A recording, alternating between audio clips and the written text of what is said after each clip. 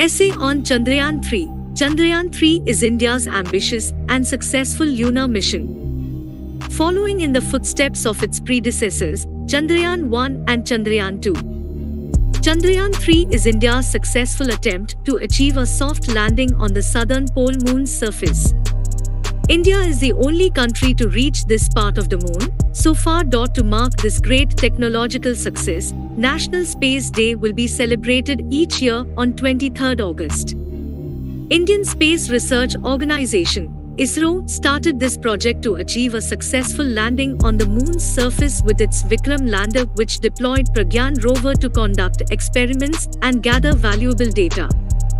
The mission is focused on studying the moon's geology, mineralogy, and exosphere, which will contribute to our understanding of the moon's origin and evolution. The mission objectives of Chandrayaan 3 are to demonstrate a safe and soft landing on the lunar surface, to demonstrate rover roving on the moon, and to conduct in situ scientific experiments. To achieve the mission objectives, several advanced technologies are present in landers such as laser and RF-based altimeters, velocimeters, propulsion system, etc.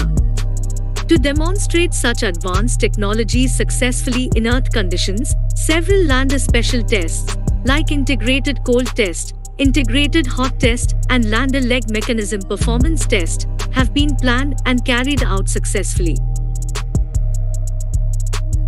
Through Chandrayaan 3, India aims to showcase its technological prowess, scientific capabilities, and its commitment to space exploration.